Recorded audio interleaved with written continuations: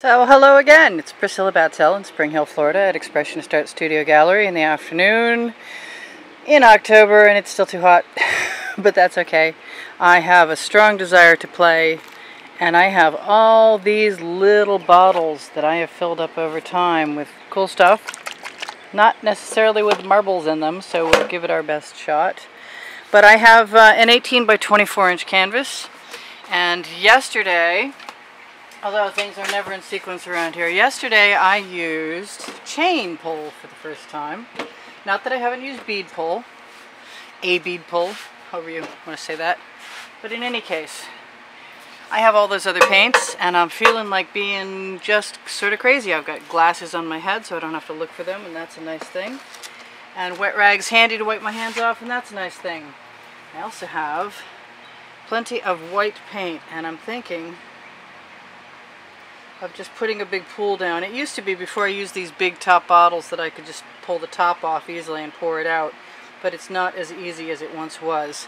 But that is easily facilitated by my OXO paint spreading, my OXO omelet turning spatula that spreads paint magnificently well. I am hoping that I am as zoomed out as I can possibly be for you guys, and I'm going to do my best to try and stay in frame.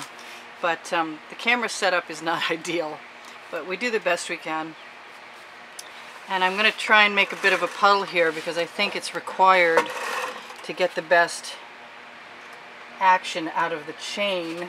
I don't know how thick the puddle should be because I'm really pretty new at this aspect of doing this, but I think I'm going to spread it out a little more than I have it. The glasses are to help me recognize the difference between canvas and wet paint. My vision is suspect lately. Cataracts are coming my way. If you ever wonder why I work so hard and I do so many paintings, I have a limited time opportunity until I can't do what I'm doing without some kind of eye surgery. So cross your fingers for me that it hangs in there for a while longer, because I'm enjoying working with you guys and I'm enjoying what I get. I'm not going to worry about all the rest of that canvas because, knowing me, I have squeeze bottles with pre-mixed colors with Floetrol and Gac 800. To keep the thick paint from cracking, Gac 800 by Golden is ideal. I use it religiously. I recommend it totally.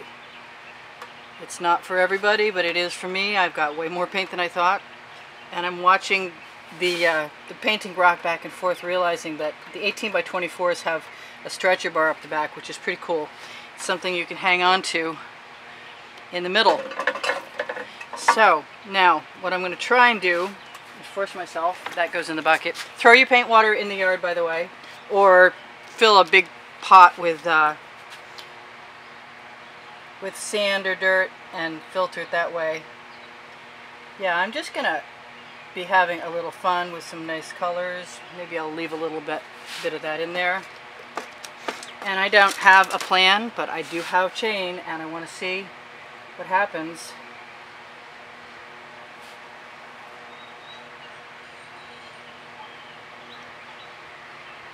And I get to play with both.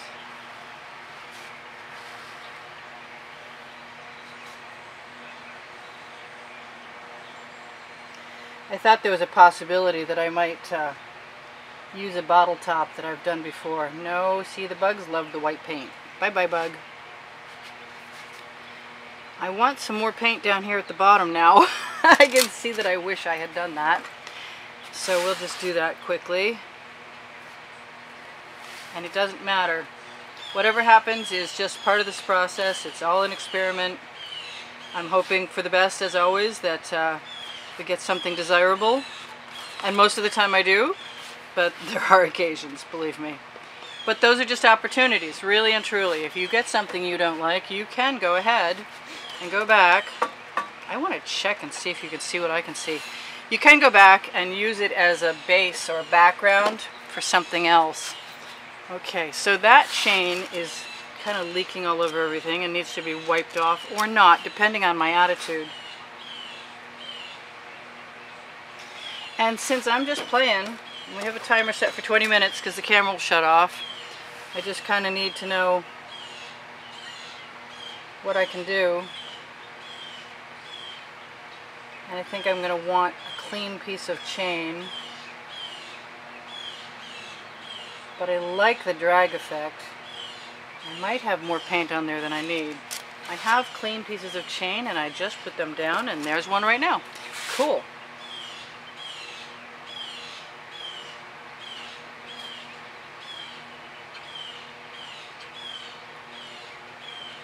My idea is that I will see what's happening inside the composition and be able to add more paint or change the marks as I'm making them. Probably flip the canvas around in a minute. Just experiment with all kinds of ways to pull. And both black and white are a catalyst for cells with Floetrol. Actually, you know what? I really like this area down here I haven't worked much with. And I'm going to dedicate one of my sweatshirt material cotton rags. And let's see if we can pull some colors out from this little container. That's not squeezing very well.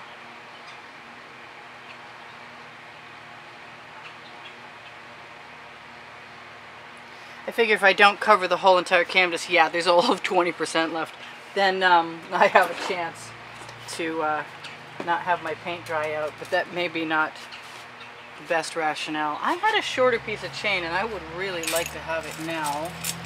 There it is. Cool. Hey, everything's falling into place quite nicely. So let's do this and that. And that connector in the middle is leaving a different kind of a mark, but I guess everything goes right now, so I'm not going to worry about it. When I see something I like to save, I'm just going to try and move in a different direction. And keep right on playing, because I can.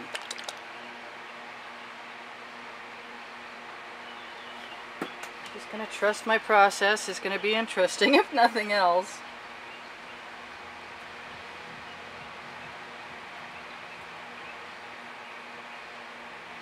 I thought about using this method to make some waves, and I think that's a great idea. It's just not going to be in this particular piece.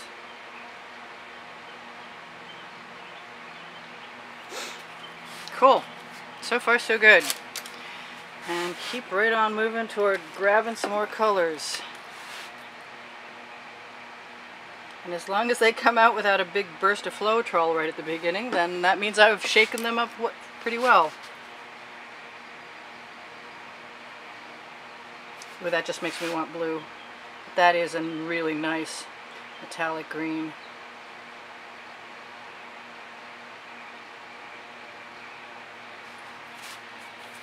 I don't know what we're going to get yet. That's for sure. And I have a nice metallic blue that's dribbling all over everything. I'm not adverse to leaving some dribbles, some strokes, whatever you want to call them. Where's my cloth?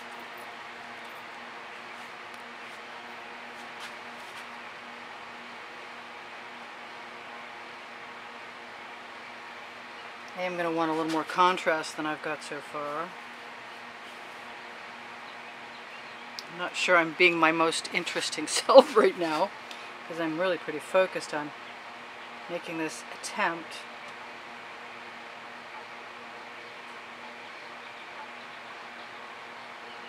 Just going to keep picking it up partway through something and moving it.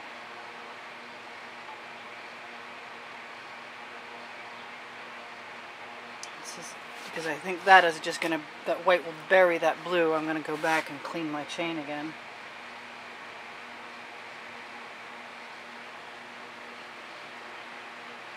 You never know, we might actually wander into this other side and pull some paint there, but if it doesn't cover, I'm going to be in trouble. So let me think about this.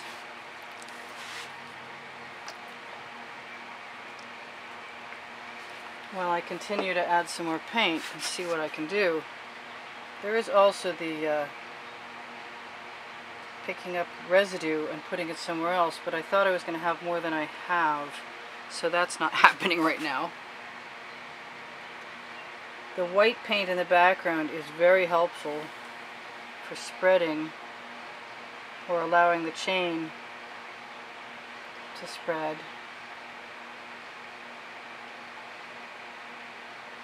And then I'm getting these big, cool dollops that assumably may... Oh, I got stuff in my way. Oopsie. It's okay. It's still a lot of fun. I'm having fun. We got 8 minutes left. I don't know if I'll finish this time around, but I'll give it a shot. And then I'm going to put some... Whoop, that looks like what I was expecting, which is a little Floetrol. This paint has been sitting quite a while.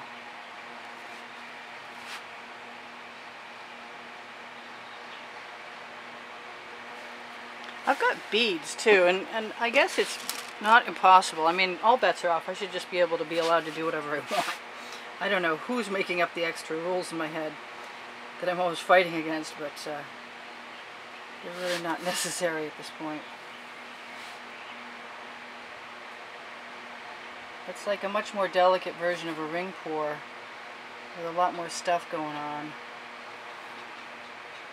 You can just change direction beautifully. And it would be especially nice if I would leave my paint colors someplace out of my way. This is just going to wind up looking like one more fabric thing.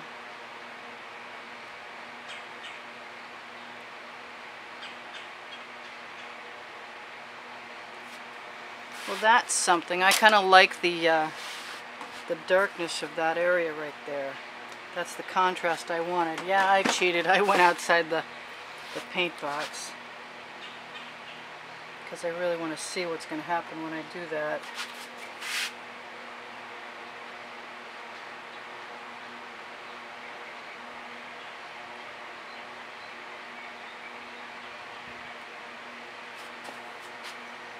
And I'm going to just take that gray and bring it right back down in there and use it as an accent color.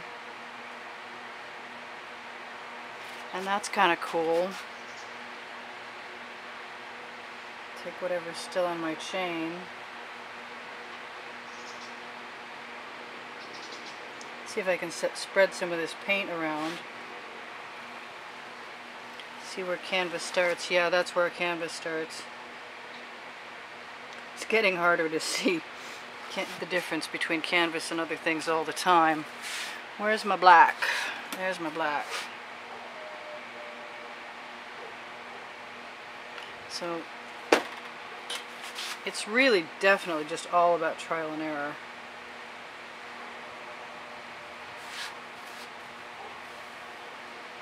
But I can see that there's going to be some more black soon.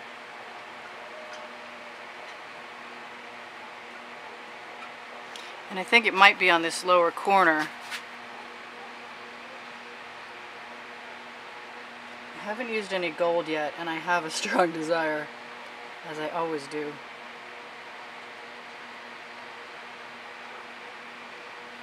I like when it makes a definition so that it looks like it has some depth to it. I'm going to throw some more colors in there. What have I got? I've got a desire. I wish I had checked my tips. Yeah, that'll still come out very slowly.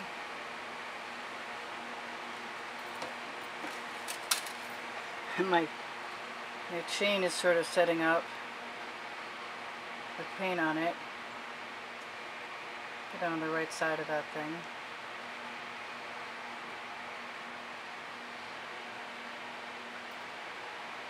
I don't want to fill in everything. I want a little bit of negative space poking through here and there.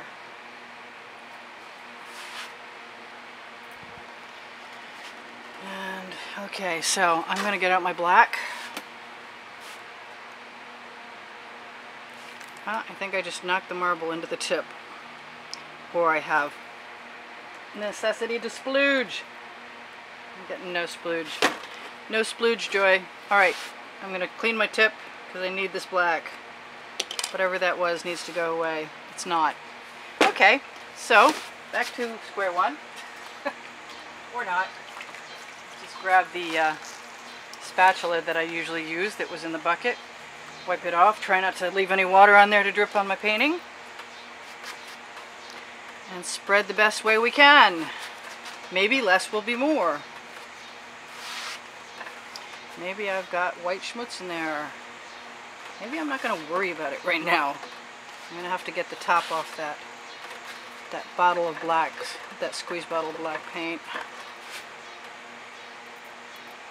I've got 3 minutes left. I'm not totally impressed, but I'm also not depressed because I'm pretty sure we're going to get something pretty neat out of this once I get to a place where I feel like something is happening. Something good is happening.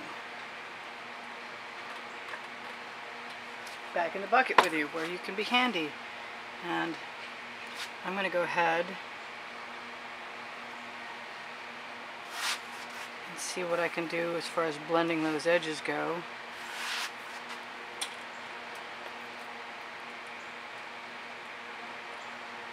Right around the inside of the chain, just in case it helps.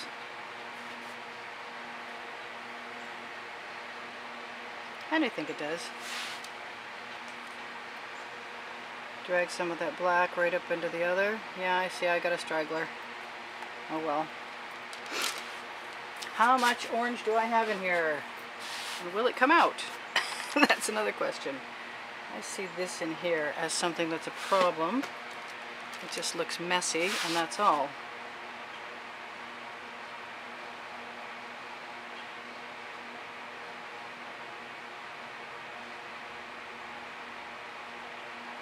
I think it might be a place for some future paint to land.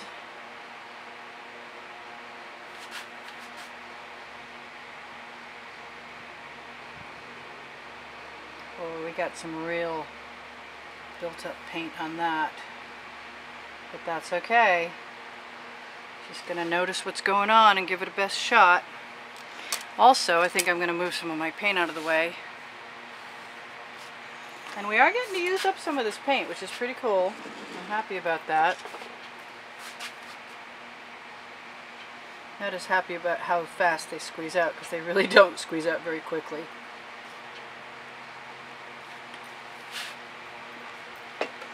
And my automatic reaction is to throw them right back, throw the tops back on, and that's not cool, because the next time I want it, they're on there again.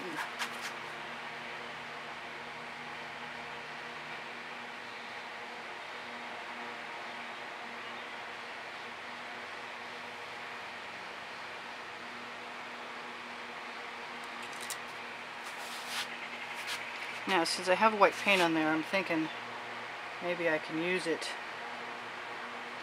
as a catalyst, but I'm not seeing that that's the case yet. I am inclined. I don't think that that's the right color combination that I'm thinking about, so I'm just going to move on. I do love the purple and the orange together. I think I'm going to use a little more white where it seems like we're lacking a little. Right in there, and right in here, and right in there. Whoop. What that means is that this is the end of part 1, and I hope to see you in part 2. Shop my Amazon link if you want to, at no expense to you, and any purchase helps me out. It's right below the video, as are the description for the painting, the recipe for the pouring medium, and links to PayPal and Patreon if you're so inclined to help me out. Those are the places to go. A little goes a long way. I have no other income, so thank you for doing that, and thank you to all the contributors I've had doing it so far. We're so not done with this, and we're gonna give it a go again in another minute for however long it takes, and I'll see you soon. Oh, and check out the Wet and Dry Facebook album. At the bottom of the description there's a link. Just click on it and it'll take you to everything we've ever done. So this is Priscilla in Spring Hill Studio. Excuse me. This is Priscilla Batzell in Spring Hill at Expressionist Art Studio Gallery in the backyard. About 2/3 of the way through with a kind of cool